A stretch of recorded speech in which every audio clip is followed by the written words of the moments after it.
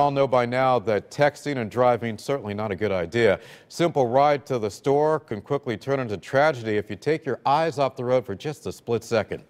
Today, University of New Haven students are getting some lessons on distracted driving. News 8's Stephanie Simone has more on Distractology 101. A belt, blinker, and deep breaths. Madeline Bonfilio works her way through the course.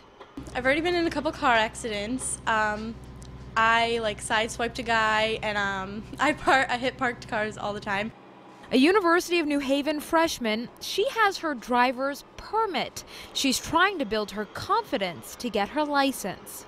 Only because I'm really scared to crash the car big time. That's what brought her out to Distractology 101. It's a 36-foot long trailer that simulates driving. Through 6 different situations, your skills are tested, from hidden stop signs to even texting. This age group under 20, they're waiting later to get their licenses, and texting is all they know from the time they're younger. They get their cell phones, so they learn to text quite well. So she says they think they can drive and do it, something this simulation proves otherwise. I tried it and failed. Oh no! Madeline had the same results.